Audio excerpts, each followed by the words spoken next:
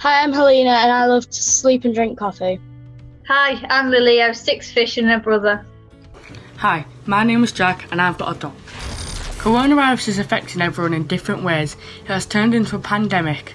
Many people have been left isolated and on their own. There are positives to it as well as the many negatives. These are extremely strange, perplexing and unpredictable times.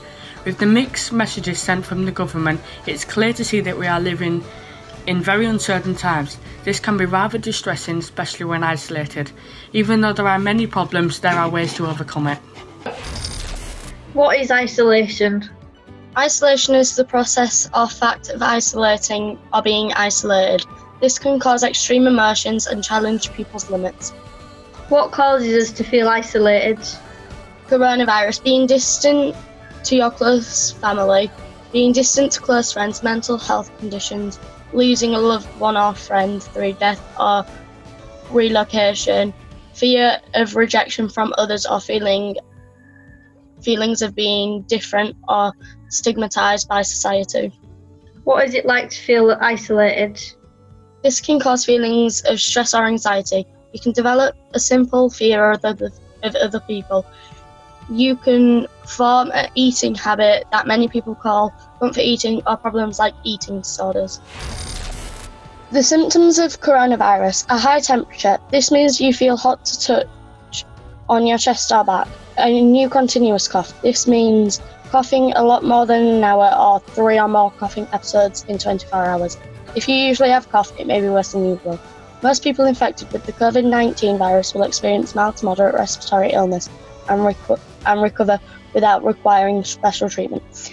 More vulnerable people are older people and those with underlying medical problems like cardiovascular disease, diabetes, chronic respiratory disease and cancer. These people are likely to develop serious illness.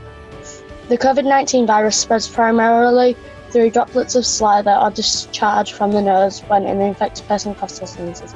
So it is important that you also practice respiratory etiquette, for example by coughing into a flexed elbow. The positives are you can spend more time with your family and pets, as well as being able to do more DIY in the garden. You can also spend time in the sun, hopefully not getting sunburnt. There's been less pollution in places like China, where they have high pollution rates, and more wildlife in Venice. There have never been sightings of dolphins in the canal before, and this has now happened. The negatives are you can't go anywhere to see your friends or further away family. People being inside and without socialisation for long periods of time isn't good, and this can have a major impact on people's mental health. The rates of domestic abuse are on the rise as parents are together more often and can't get away due to coronavirus rules. Many people think of this as only physical abuse, but this can be psychological too and an increase in isolation. How is it affecting different people? For younger kids, through playing and other peer interactions, they develop social skills and a way of sense of morality. This cannot happen due to social distancing, so we can protect the community from COVID-19. All parks have been closed, but schools have remained open for pupils whose parents are key workers. This is limiting their education. The effect on schools. Due to the current state of the country, students in Year 11 have missed out on their GCSEs. This means they have limited qualifications based on their MEG and mocks. Year 6 have missed their SATs, and that will have a huge impact on their start in secondary school, as they will have no guidance on where to be placed. Year 9 and 10 now have less time to complete their coursework and prepare for their GCSEs. This will have a huge impact as they will be less prepared. Living with a mental health condition can be hard enough on its own. Since lockdown has started, many people's mental state may have become worse, and this could lead to people being more stressed and/or anxious. This depends how their mental health affects them as a person. It is important to add that this doesn't just include people with diagnosed mental health issues. Everyone has a mental health. There is a spectrum, and not everyone's mental health affects them as much as others. People with mental health may experience panic attacks, depression, a feeling of helplessness or hopelessness, a feeling of despair, and this will all be amplified by the stress of lockdown and being isolated. Mental health problems may lead to people self-harming, excessive drinking, doing drugs, refusing to eat or overeating/comfort eating, becoming really angry or lashing out, or just more than they normally would. They can find help from friends and family, which is more difficult at the moment, a GP or doctor, a psychiatrist or psychologist, organisations, for example Mind and Samaritans, mental health services, or medication if necessary.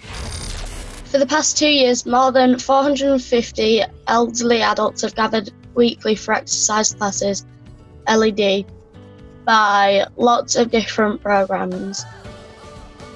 But with recent rules for the country, social distance, and in some cases self-isolate, the classes have been cancelled, leaving an already vulnerable population feeling even more isolated. Not many people think about how lockdown is affecting LGBTQ+ community, especially the elderly. LGBTQ+ seniors are twice as likely to live alone, according to SAGE, Services and Advocacy for LGBT+ elders. Additionally, they are more likely to be single, more likely to be out of touch from their biological families, and they are less likely to have children. This means lots of them will be alone through lockdown. There are online websites and groups devoted to helping these elders avoid isolation. How to overcome isolation?